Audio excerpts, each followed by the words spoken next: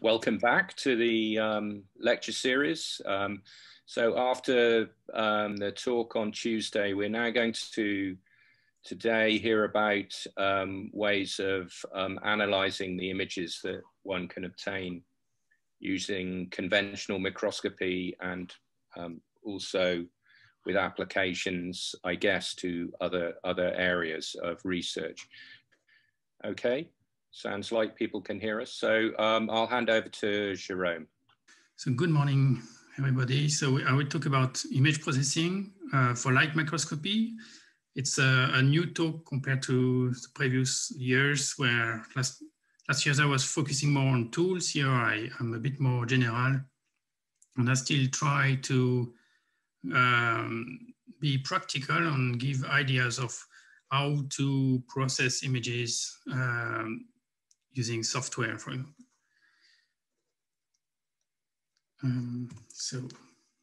But first of all, why do we process images? First, we want to improve the image quality. We want to improve the signal to noise ratio, the sharpness, reduce the noise, correct the background, find reference frames, stabilize the image, register images. We want to recognize object and feature, this segment our image by attributing each pixel to a semantic class. So is it foreground or background? Or identify instances of objects. We want to detect how many spots there are, how many mitochondria, how many nuclei. We also want to quantify biological processes. So already by counting, you start to have an idea of the number you can put on your data. You can also measure intensity, shapes, have some shape descriptor, the area, the perimeter volume, some curvature, roughness. We can also measure motion, like the velocity of the objects or their deformation. So here I have a small idea of how we improve our image. And basically here we are segmentation, and we want to attribute some identity on our objects. So in general, we will define a workflow to do this. In light microscopy and in biology in general, we have here to define often specific workflow for each problem we have, for each experiment. So it's often hard to just reuse or to define a very standardized pipeline. So we need a lot of scripting. We have to be able to put these tools together. So this makes a very big difference compared to medical imaging or even cryo-EM, where there is a pipeline, and this pipeline will bring you from the raw data to the model or the information you are looking for. So I put this slide here because one first thing which is quite important in light microscopy is that we want to have a look at the data. So so these are not just a pretty picture. You still just want to have a look at them, try to build an overview of the project, estimate the variability, have an idea if what you want to quantify is at all possible. If you see it, you have to discard outliers on well-grounded principles, or like the image is overexposed or the cell is dead. You can't blindly batch process thousands of images and just think at the end of the project what happened. This is often at the mid-scale kind of level of image analysis. We are of pipeline, it's not high throughput. Then we often need to go through the image and get an idea of what we are looking at. So the best thing to do is to build a gallery of your image, have a quick look, make a dimensional reduction, maximum intensity, and have a look at the the picture. Don't go directly to the box plot and then have to go back to the data because it will waste time. So first, what is an image? So let's say it's just a measurement on a regularly sampled grid. So here on the top picture, we have some number which are the intensity value at each pixel. So the image can be represented like this as an array of pixels, like you would open an Excel spreadsheet and you will have numbers. It will be a first way of looking at it.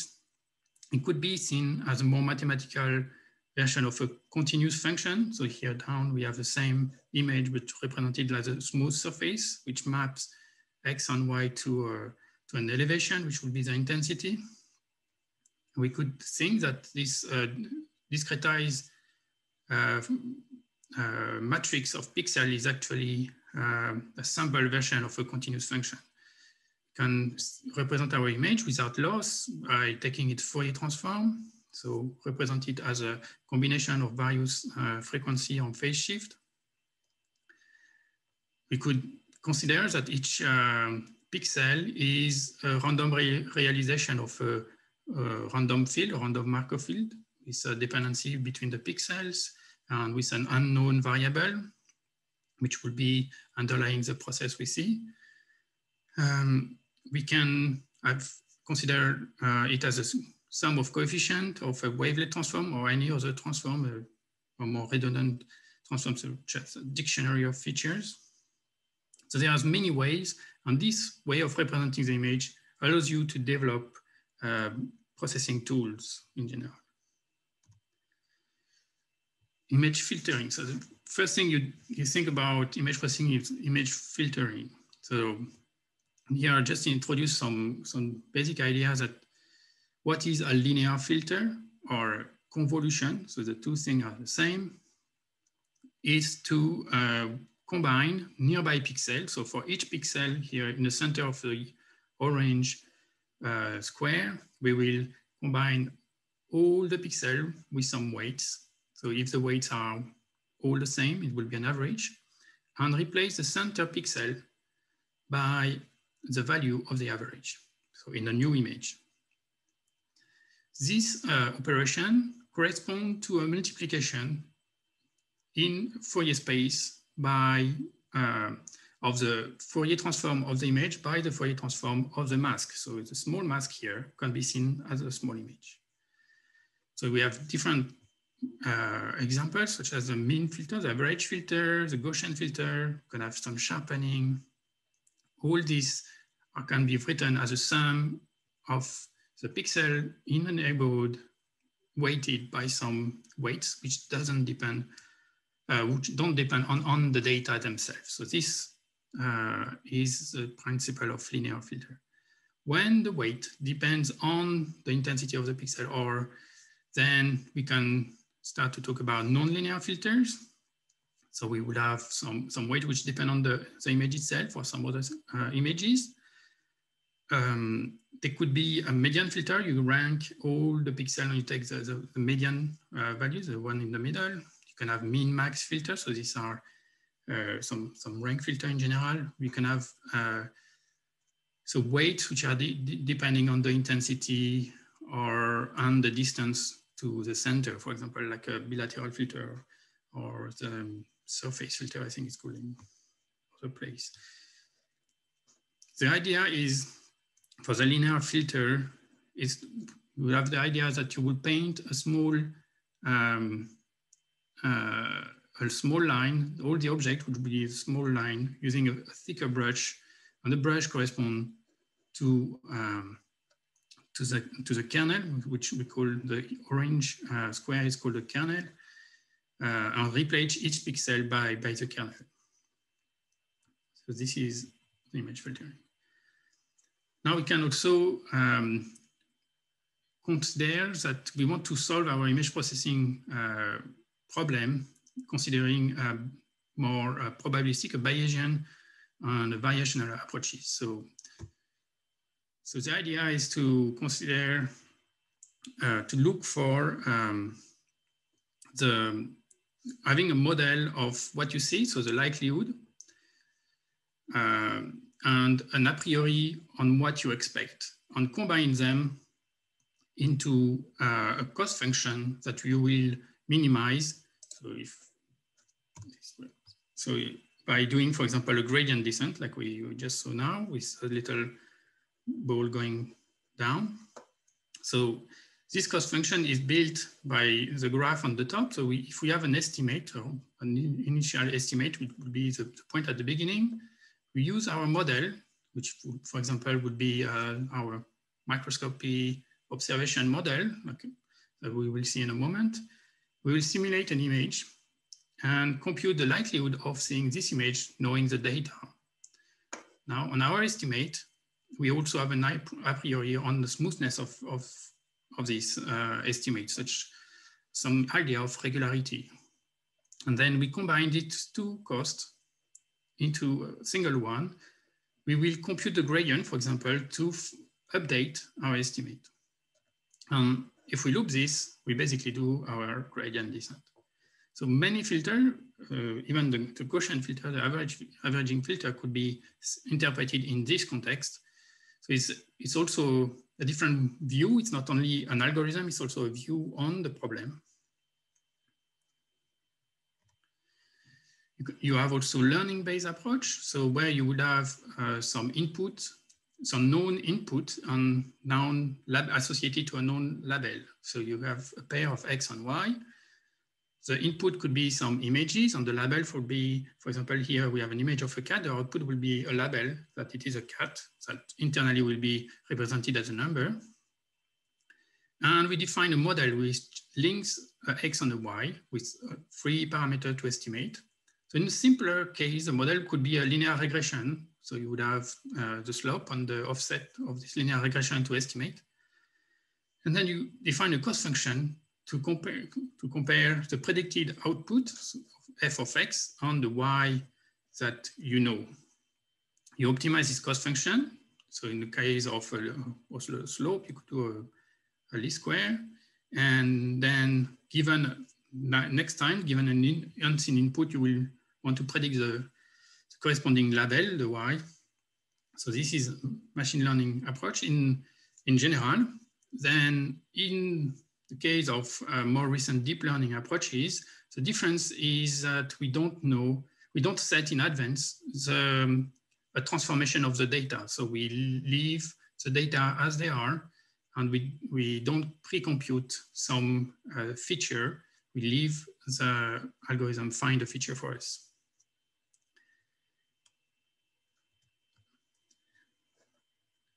Now, the images that the microscope are taking are photon limited. So the number of collected photons are a function of the exposure time and the illumination.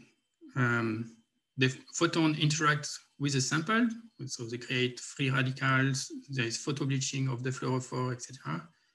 So the key message is that the number of photons that can be used to image a sample is limited.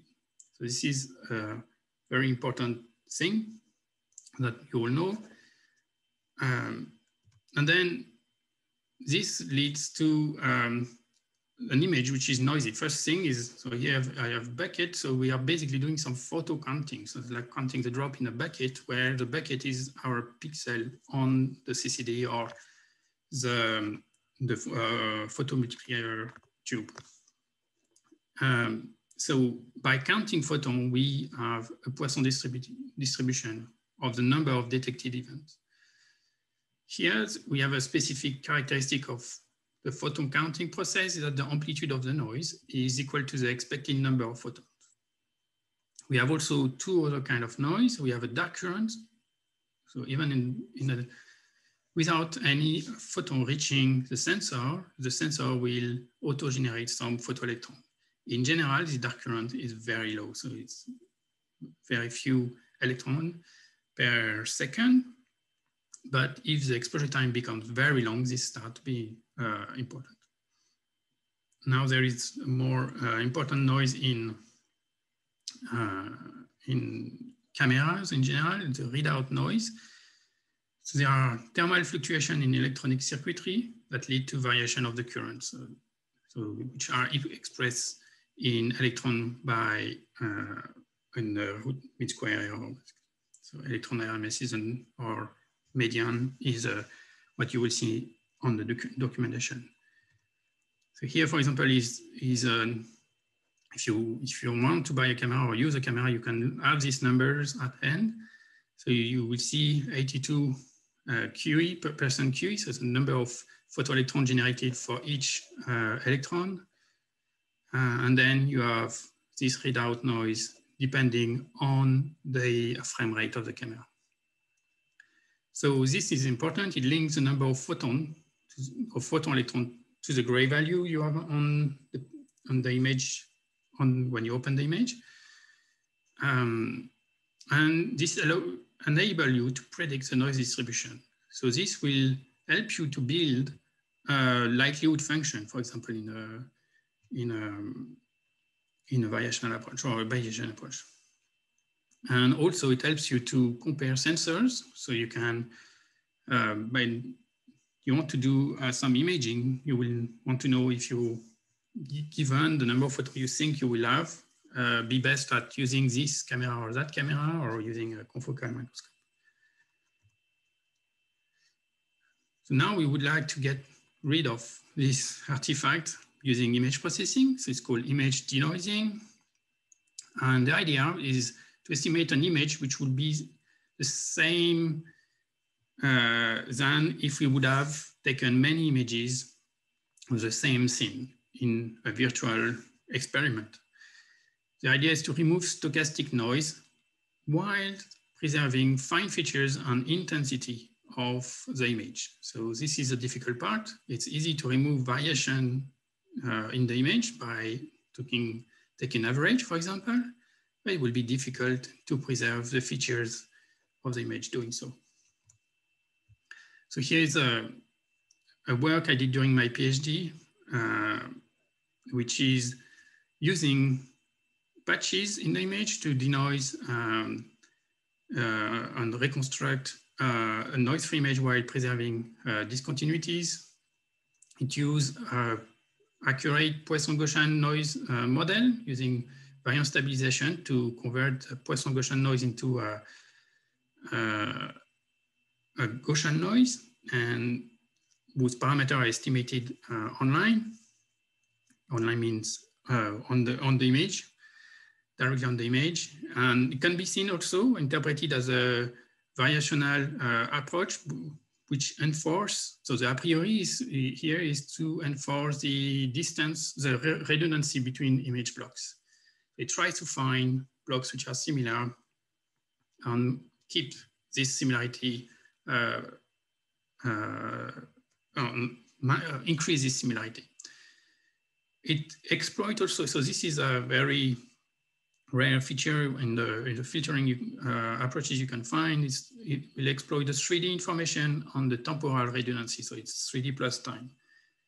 We have here in the center a little experiment where we denoise several images taken with different exposure time. And we could see that we, with denoising, so in green, we get a gain in signal to noise ratio, which would correspond to roughly 17 times gain in exposure time. And here, finally, we see an example. On top is a raw image, and the bottom is a denoised version of the image. More recently, there will be some deep learning approaches for image denoising. In particular, in the case where you can collect a pair of noisy and noise-free images by taking an image of the same sample with without with low exposure and one with high exposure, and then you will train a network to map the noisy image to the clean image. So we learn a mapping between the two images. And then you will get some very interesting result like this one, but which are very tailored to the kind of images you have acquired. So it's possible then to go beyond what a normal method, not aware of the content of the image, will do basically. So it will improve beyond this, because it knows basically what you are looking for, what it should look like, because you trained it on this specific example. So yeah, so this requires a bit more work, but probably worth it when you really need it. And then it's accessible in Fiji, so you can also use it in a more friendly, in a friendly environment, while the training in general is done in Python originally, but now tools are evolving and start to be more and more accessible in Fiji. So the other aspect of the image that microscopes are producing is that they are band limited. So we can approximate the image formation, the physical image formation process, by a 3D linear filtering, so a convolution, by a point spread function. So this, I repeat, it's the multiplication in Fourier space by an optical transfer function. And this optical transfer function vanishes beyond XY resolution limit, which is given by the wavelength divided by twice the numerical aperture. So this is the Abbe resolution limit. So we see here, so we go from the image space, this cat, to the Fourier space, and we see that beyond this ring in 2D here, we have zero, nothing. So we don't, basically, we don't observe any information, any useful information. What you will see in a normal image here is a bit uncraft, but in the normal image, you would have here some noise. Here it has been removed just for clarity. But this has no information acquired by the microscope. And the other thing is the Nyquist-Shannon theorem about sampling is that if we have a signal which is like here, band limited, and regularly sampled on the grid, then we can sample it at twice the resolution limit, and doing so, we will lose no information. So this is an important thing. So if you if you sample at twice the resolution limit, you don't lose information. Now, in some contexts, the information will be lost because of the noise, and you have to make a compromise between the size of the pixel, which is integrating photons, and on giving you a noise level on the ideal sampling frequency. So there is still a bit of wiggle room around here, but ideally you would try to sample your image at twice the resolution limit. So the point spread function is the sort of paintbrush we use to draw our image, that the microscope is using to draw the image. When we do this, when we consider a point spread function, we assume that the microscope response is linear and the same at each point of the image. Again, it's an image of a point viewed by the microscope. So each point of your sample, each molecule, let's say they are small enough to be considered as point, will be replaced by a big blob. So here we have two green functions corresponding to different aperture on the confocal microscope. So the, not aperture, but the aperture of the pinhole. So we have 1 area unit and 5 area unit. 5 area unit, you are almost in a wide field mode. The point spread function is a function of the numerical aperture. So the wavelength, because it's linked to to the resolution we can have, so the Abbe criterion. It's linked also to the aberration, so you will see the deformation of the PSF when things like mismatch of index happen. So bringing spherical aberration, for example. And then we can compensate and invert this process by doing image deconvolution. The idea is to try to increase the sharpness on the signal to noise ratio across the frequency. And ideally, a simple Fourier division in Fourier space. So we saw that the convolution was a division, multiplication. So a deconvolution could be a division by the Fourier transform of the point spread function.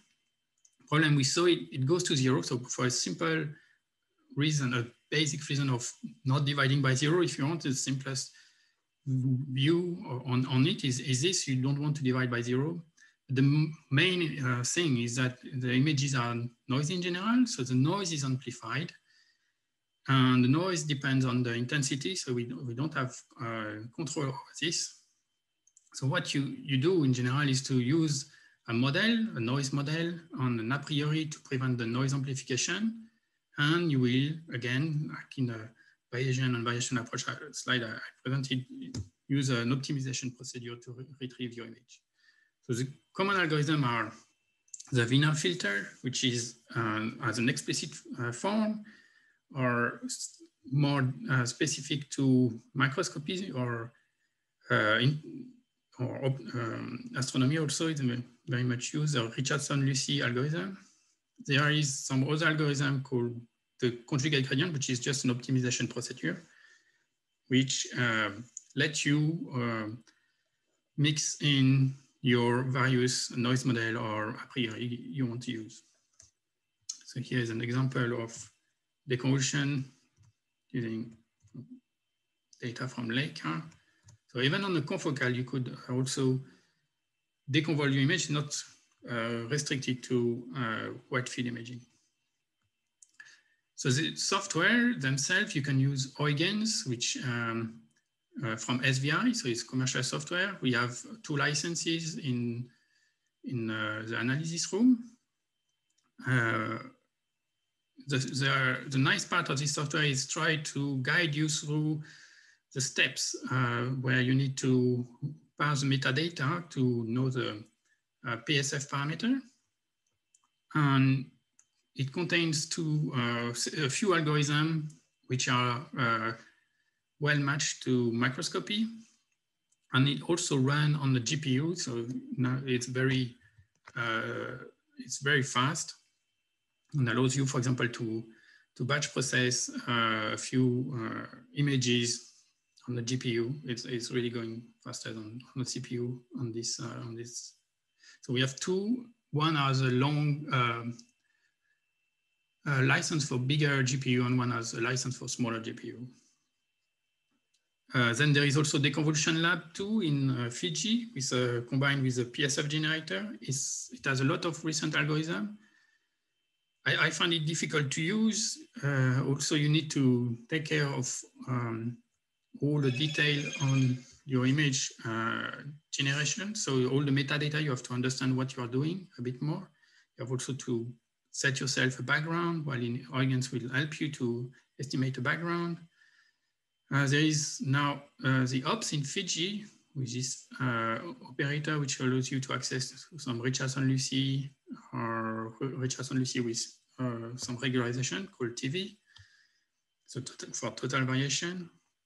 In MATLAB, if you have access to MATLAB, so there is a few licenses, one license in 1N120, so you will have access in the image processing toolbox, deconvolution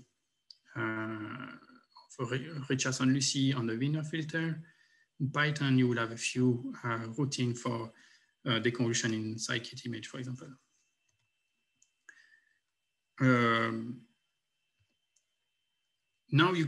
So I was talking in the first slide where you want to process your image, you want to register image between different time points or different channel.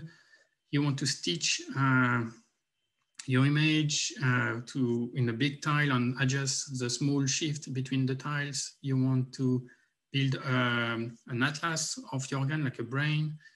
So this is called image registration. The input data can be some landmark, or the intensity. So the landmarks are control points, and you can also have a mixed input combining landmark and intensity. You can have different deformation models. You have a parametric model like translation, rotation, rigid body, affine. You can have a non-parametric model and try to estimate a dense deformation field.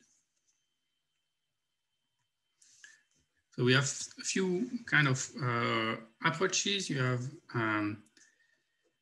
so correlation-based approach, where you can try to find a global deformation, which will be in general just a translation. So this will be used for drift correction and channel alignment. So you can have the normalized cross correlation. You could do it in image or in frequency space. You could compute use phase correction in a Fourier space, or if you want to deal with rotation, you can have a sort of polar Fourier transform, which is called Fourier-Malin transform. You can also try to estimate a dense displacement field using normalized cross correlation. So you basically do a block matching. So you find the block in a neighborhood of each pixel, which looks the most similar. And this gives you, in the next image, so this gives you a displacement.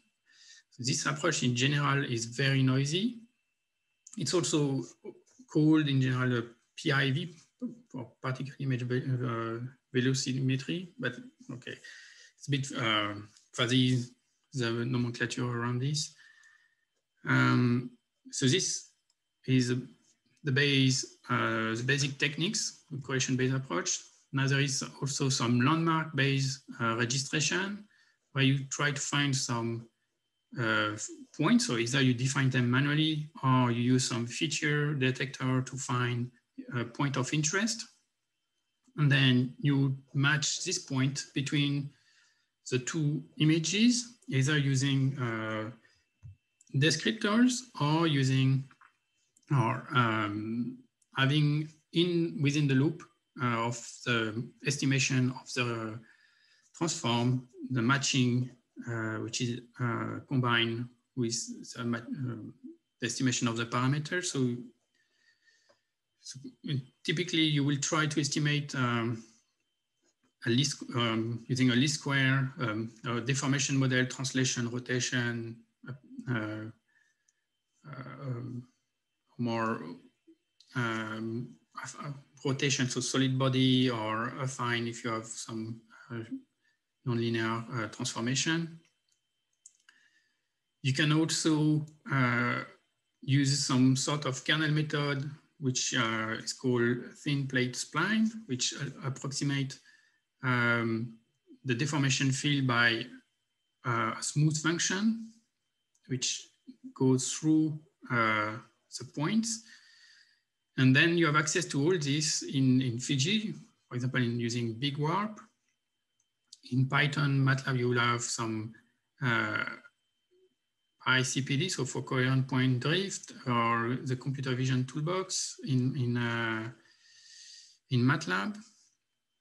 Or you would have some library in Python called ITK, for example, for registration. Yeah.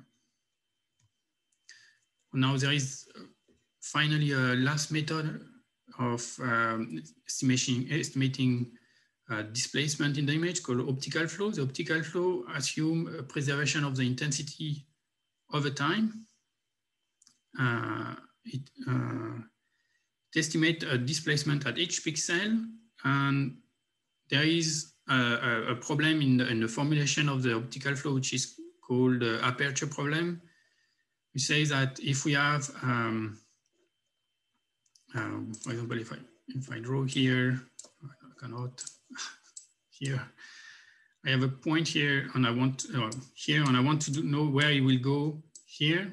There is, so we get a line, on a line like this, there will be no information on where it went on the line, because it could be from here to there. The line is similar all along this, this 3 vector, or it could be any kind of direction along the line. So there is a tangent problem here, so where we have no information. So we can try to solve this by adding a smoothness on the flow, on the gradient. And this allows us to using so the data fitting, which will be assuming minimizing the discrepancy of the intensity between the 2 images, and the smoothness of the flow, which is our a priori. By minimizing this cost function, we find this vector field. In general, this procedure is very local and doesn't see very far in the image, so we need a multi-resolution approach to capture large displacement.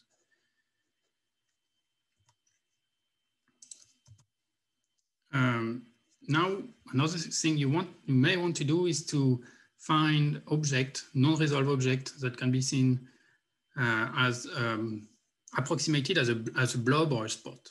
So we want to find them. It can be as small as a vesicle, so 100 nanometer, for example, or a single molecule to a nuclei. So you can go through different scale, as long as the object is not so well resolved, because there is not much detail, either because of the resolution of the microscope or the object itself.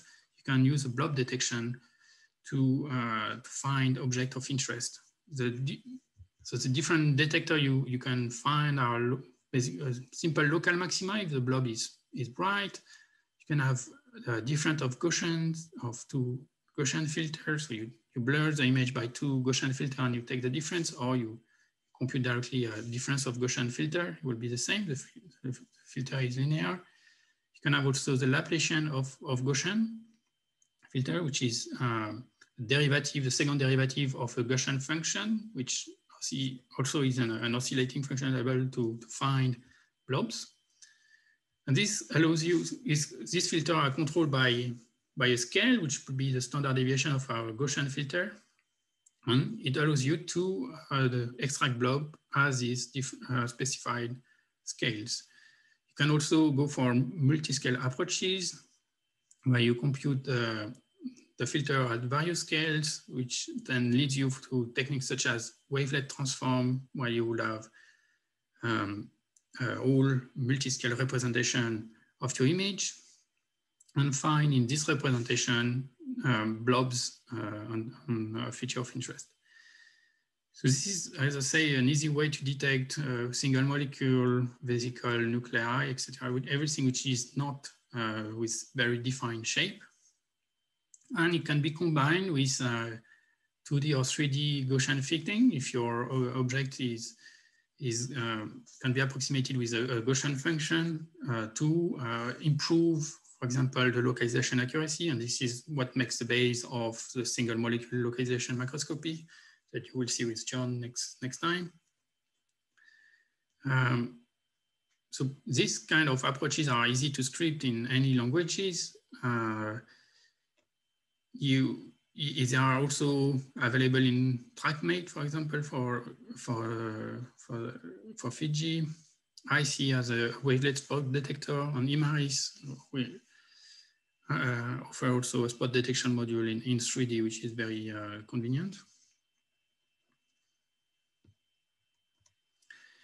You can also, instead of just going for a little spot, you could consider a more complex shape and want to assign labels, so background, foreground, or nuclei versus cell boundary, for example, to each pixel. So So there are two types of segmentation, as we saw already. So we detect each pixel belonging to a class, so semantic segmentation, or instance segmentation, where we identify pixels belonging to each object and their class. It can be as simple as a thresholding, combined, for example, with a watershed approach to identify individual objects. You could consider active contours, which try to snap to edges of object, or some which are based on intensity, where you try to find objects which have similar intensity, region of the image which have similar intensity. So you can find them called as snake, level set, or balloon. You can have graph-based methods where the image is modeled with a Markov random field, where the label, so the class of each pixel, is a hidden variable. And you can use graph cut techniques to retrieve the smooth and regularized field of labels. You have also some machine learning approaches, pixel classification, where you input various features, like an average filter. So you basically compute many filters on the image, and the classifier will try to find, to group this feature in different region, depending on the label you have provided, and find a partition. So depending on the approach of classification method, you will have different results. You have also some deep learning method where you, like UNet, where you stack various convolution and pulling into a first encoder, and then you have a upscaling path where you go back from the labels to the label at the image size using an expansion part. You can also combine detection and segmentation using, for example, mask RCNN. You would have some region proposal part, and then to each region classification and segmentation part. You can have in Fiji part, in particular, you will have access to StarDist, which is geared toward convex regions such as nuclei, for example. So the basic, from a software point of view, the basic methods are ubiquitous. You can find them everywhere: thresholding, watershed, or even active contour. You can have access to pixel classification using trainable Weka segmentation in Fiji, or Elastic, which is a standalone tool. You can have access to a deep learning tool in Python, or even in Fiji now for some of the tools. Now, once you have objects such as spots or of region of interest which have been segmented, you may want to track them over time. So tracking means maintaining identity of the object over time. And the main difficulty in tracking are the density in the feature space. So if your feature could be just the location, so X and Y, position in 2D, and the other problem is the apparent velocity, how much they will cross each other, and how fast they go. So the slower they go, the easier it is to do the tracking. The algorithm can go for a simple nearest neighbor to for the association of one frame to another, to a minimization of association costs based on, you build basically a distance matrix between the features or just the coordinates of your objects, and you find the best assignment. So it's an assignment problem. And then you can use motion model to predict the next position given the past of the particle. And if you want to use also the filter, because you have access to past on filter, it will be more filtering. So it's called Kalman filtering, is a simplest version of this. So from a point of view of software, you will have access to this in Fiji. For example, you can use TrackMate, which includes difference of Gaussian on the linear assignment problem, so minimize the distance matrix. In IC, you have a more sophisticated tracking algorithm called the multiple hypothesis tracking algorithm. You have also similar to TrackMate in IMARIS. So once you have your spot, you can use this linear assignment problem formulation to track your object. You have also a tracking module in Nikon Element in one of the versions we have in the analysis room. And once you have track, you can consider track analysis. So compute instant velocity, measures the variation of a feature over time. For example, you would have variation of intensity to retrieve, for example, some bleaching or information or some activation or some exchange. You can also try to characterize the displacement, the process. Is it diffusion, subdiffusion, superdiffusion? So using techniques such as MSD, which are known to be very noisy, let's say, when you don't have enough tracks. So you need a lot of tracks to be able to compute this MSD. So to be a bit more precise, there have been recent papers such as this variational based single particle tracking approach, which tries to estimate states, motion states. So either D is a diffusion, so coefficient you could find different coefficient.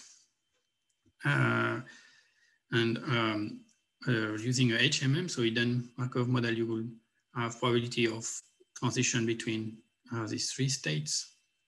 And then you could map the state in the sample, in the image, and some other work proposed to build a map of diffusion coefficient or states to have an idea of the localization of the local topology in terms of diffusion.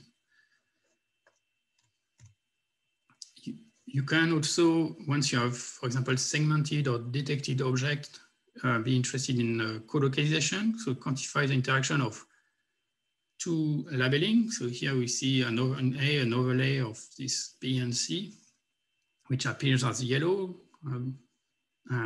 So we kind of have an idea that there is a sort of co-localization, while here, the bottom row, we don't see any yellow image when you do the overlay. So the overlay by itself is very misleading. You can always tweak your intensity to make things appear yellow. So you want to put number on this. You have the Pearson correlation coefficient, which tells you how much the two intensity are correlated. So here we have on the top, we see the this plot, this histogram plot, where you have intensity in red and in green, which seems to be correlated, while on the bottom they don't look to be correlated. You can also have a measurement based on region. So once you have done a segmentation, you can compute the overlap of the region and compute these two Manders coefficient. You can also, if you have spots which have just coordinate X and Y, like in single molecule, for example, or some smaller object, compute the pair correlation on the K function. So the pair correlation is a number for a given radius, so it's a function of the radius. For each radius, we compute a number of points, an average of number of points in a small band, like a small circle here. with a given thickness. So the question then is, how much is this co-localization effect due to randomness, misalignment, or blur? So there are techniques such as randomization test, like cost test, randomization test. What I find in general is that you don't really need to do that, because often you have two conditions. So you're not interested in one, often you are not interested in just one image and saying the two labels are co-localized. You are a control on your experiment. So you would have variation between the coefficient you are measuring. This will be giving you an idea of a change in your sample. And then if the change is meaningful, then you can conclude something. So it's not often that you go to the effort of trying to test if the co-localization is due to your microscope, so the blur, the misalignment of the two channels. So the misalignment of the channel would be something you would like to correct because it's too systematic and will hide something. But if there is a difference, then it should be visible in the control on the experimental condition. I think this is my last slide. It's about hierarchical analysis. So in general, once you find some object in your image, you want to build some relation between the objects, such as proximity or inclusion. So you want to know if this, how many, for example, mitochondria there is in one cell, and I'll make some average over the whole image for each cell. How many cells do you have in this image, etc., etc. What is the distance between the foci and the nuclei in the cell? This kind of thing. So you have different level of semantic levels, so like image, a part of the organ. In this part of the organ, I see this. And so I want to see all the cell in this organ. I want to see all the organelle in this cell, which can make a difference. Try to differentiate or what the distance, for example, or the description of the feature in one cell compared to another cell in a different part of the image. So you can use mask. In practice, for example, if you do it yourself, you use mask or ROI, which is basically mask in general, or logical test. Does this pixel belongs, or of this region belongs to this parent region, and store index of parents, for example. You can use distance transform to compute simply the distance between objects. And then, so in practice, there is in Nikon Element, all this is done quite easily because they have integrated this part in their software. The other way to do it is to manipulate the ROI in the ROI manager at Fiji, which is not too difficult. It requires more work. So this was my last slide. Thank you for listening and joining this.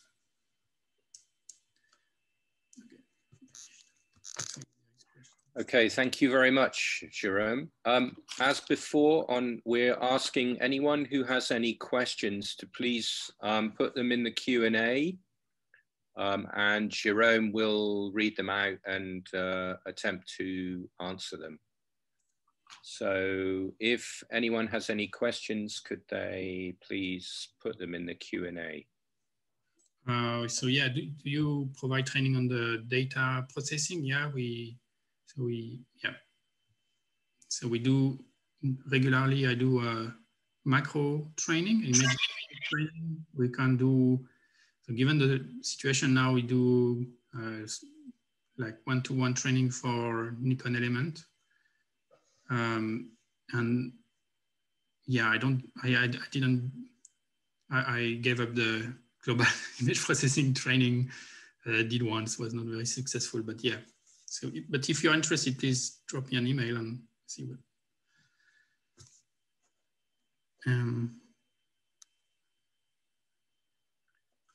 So Marcus asked for image segmentation, would you do a deconvolution on noise reduction beforehand? So it will be the first noise reduction before, and then a deconvolution. If you need to, because it's not always necessary to go through the effort of putting this tool together, because they're often not easy to put in a pipeline.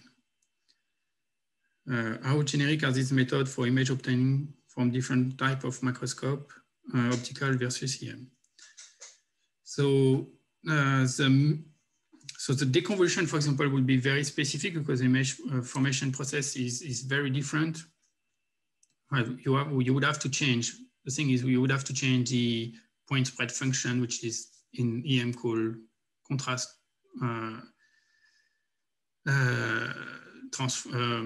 coherent transfer function, so the CTF, which is defined in Fourier space.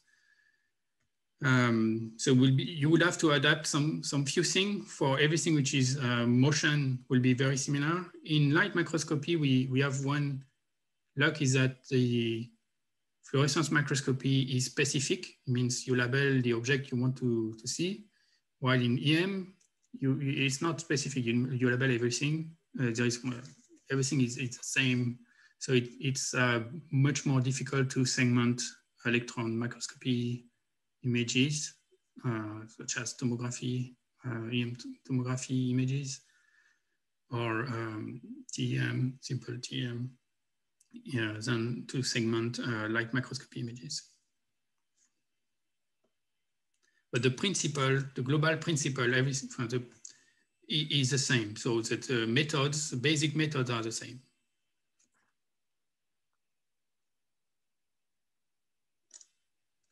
Okay. Are there any more questions? I can't see any.